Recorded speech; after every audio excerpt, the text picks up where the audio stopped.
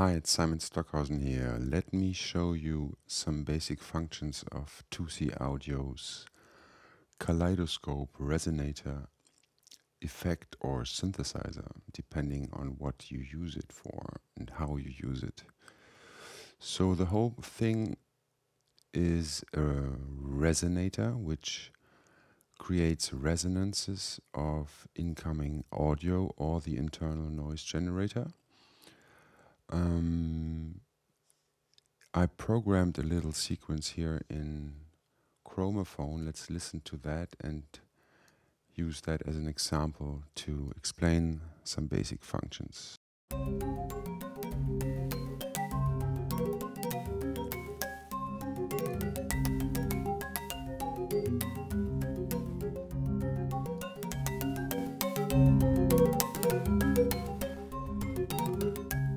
So that was the dry signal. This is now the kaleidoscope signal.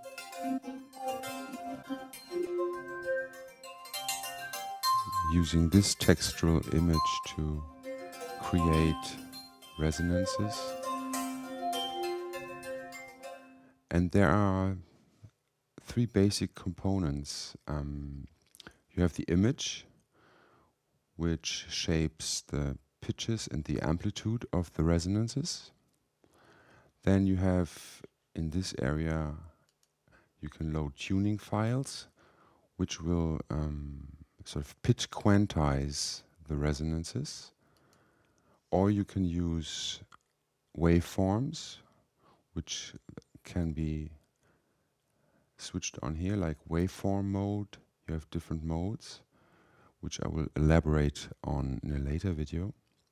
You can set fixed hertz if you want, or you can use musical, root node related.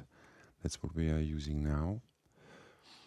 Here you have the feedback, meaning the higher the feedback, the more resonances and the longer the resonances become, and the less recognizable the original audio will become. Let's have a look at that.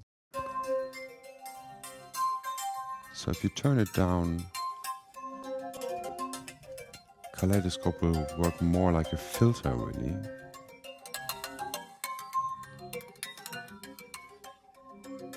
Turn up the volume here. Now I turn up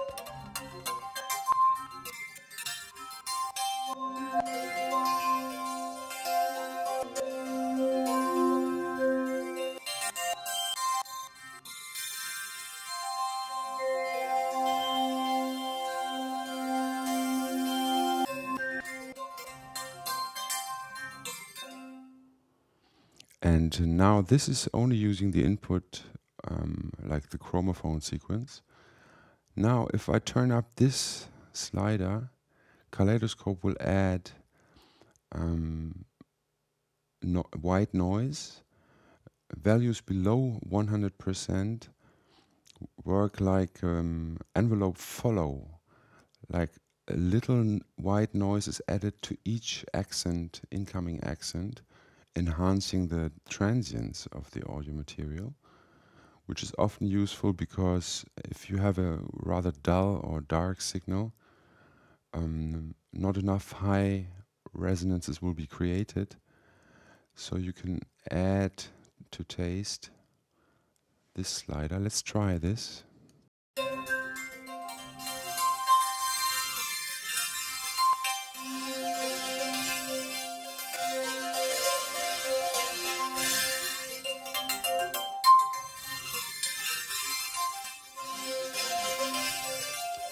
And values above 100 will turn Kaleidoscope into a synthesizer, like mainly ignoring the incoming audio signal and just using the white noise to excite the resonators.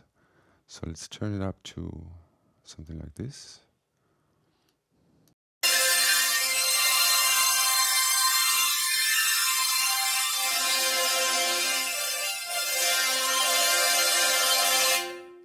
So now the rhythm of the chromophone sequence is like lost, and a continuous white noise stream is exciting the resonators using this image for pitch and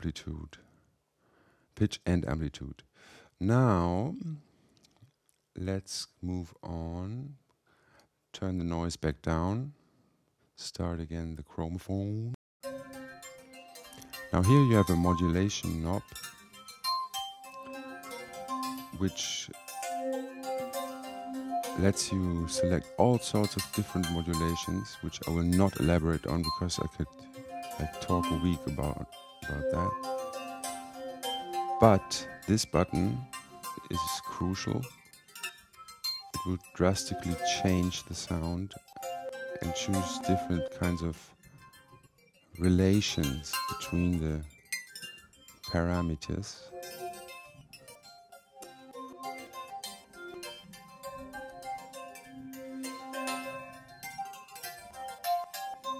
And here you switch the modes.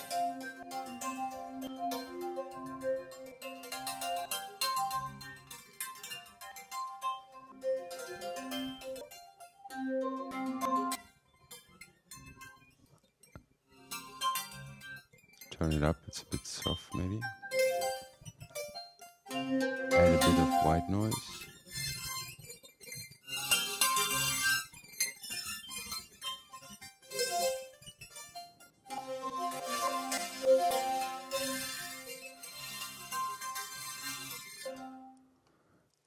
Here's a sort of dry wet function.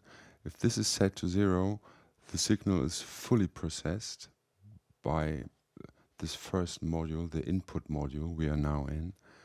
If you turn this up, a part of the dry signal is sent into the second module, which is here, which is not activated now. So you can work with balances between the modules, which is very useful in many cases. Now let's look at this width knob. As you have noticed, this is a very colorful image. Red and green are the crucial colors in Kaleidoscope because they create stereo images, stereo audio. If you turn this to the middle, everything is centered and you have a normal stereo signal. Now if you turn it to either side,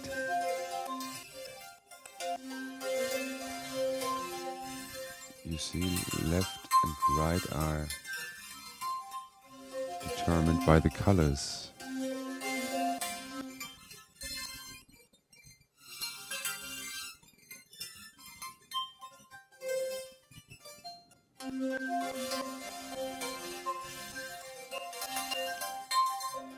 There are different sub modes here. Input cross, the total width. If you have it above 100, then you can create like quite a lot of phasing mayhem, like the left side is then also routed to the right and vice versa, creating like things around your head, and it's quite interesting. If you have it on to 100, set to 100, then you have a normal left, maximum left, right at a maximum level of on either side, if you know what I mean. Now here we have a random button, randomize the pitch, which creates like a detune effect between the resonators. If you have it to 0,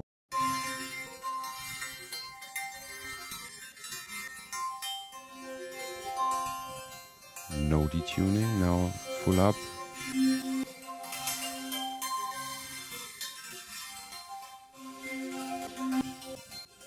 You get the idea. Also here you have different modes.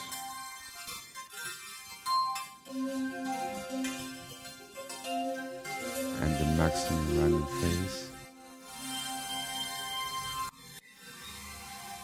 So you get very rich detuned effects if you want.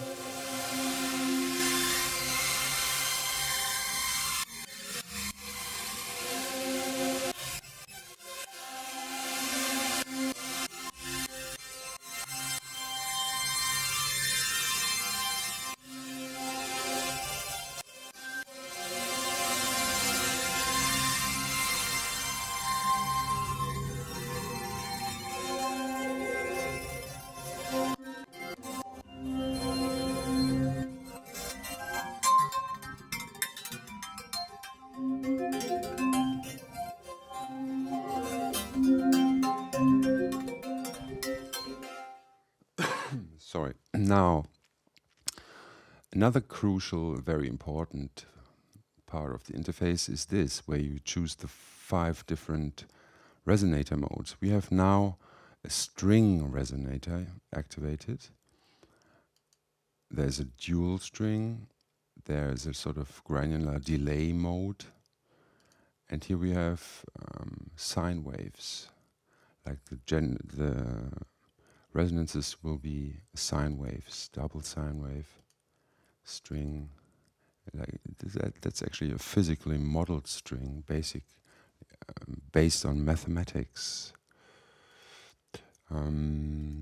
Yes, let's not elaborate too long on everything.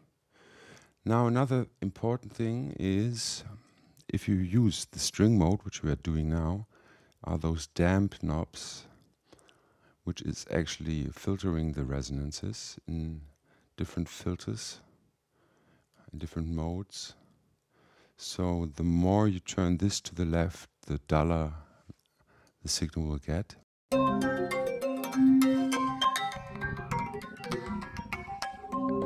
And certain filters, which you activate here, also have a resonance, a Q, which will enhance the frequency that you dial in here.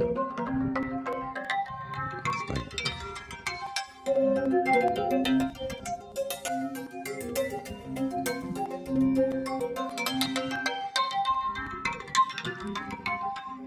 you can also use a bandpass filter if you want.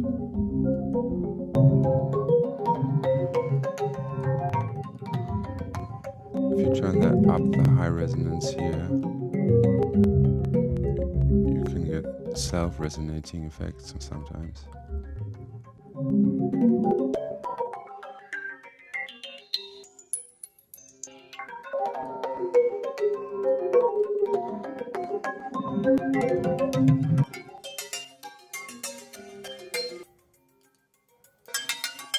And this knob here is like a damping knob.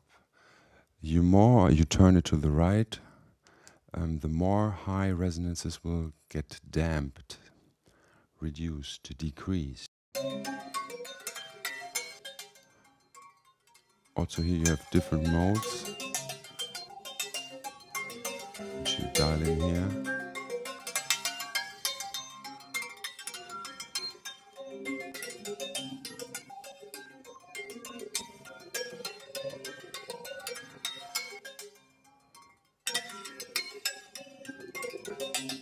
So this is like flat.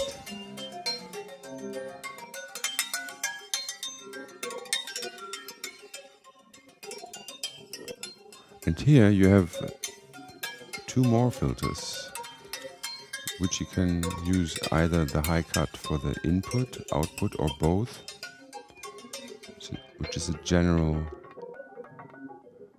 filter to shape the overall sound. Here also you can choose the slope of the filter.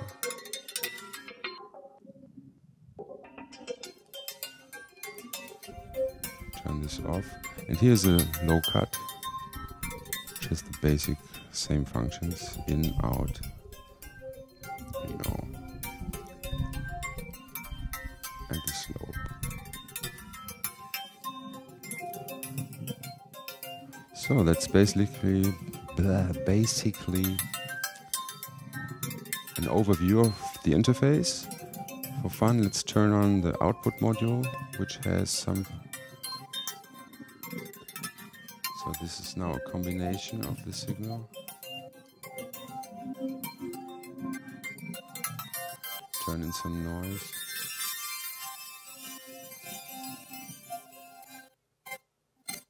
Also here you see how drastically the modulation knobs changes an image or the sound.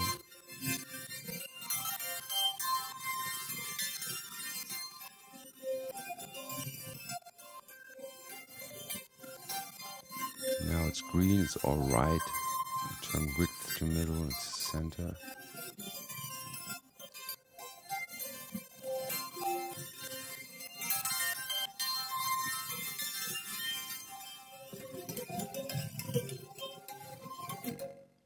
Okay, that should be enough for a first overview. Have fun with Kaleidoscope.